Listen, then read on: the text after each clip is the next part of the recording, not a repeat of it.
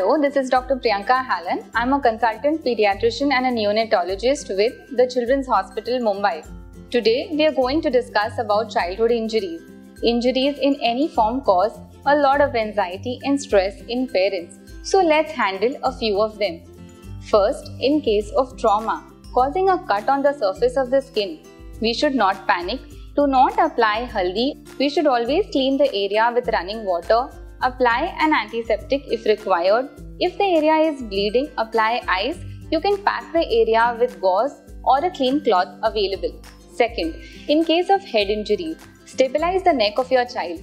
Please visit your pediatrician at the earliest in case your child is vomiting, having nausea, having loss of consciousness, having fits, ear, nose or throat bleeding, lack of appetite or a decreased urine output.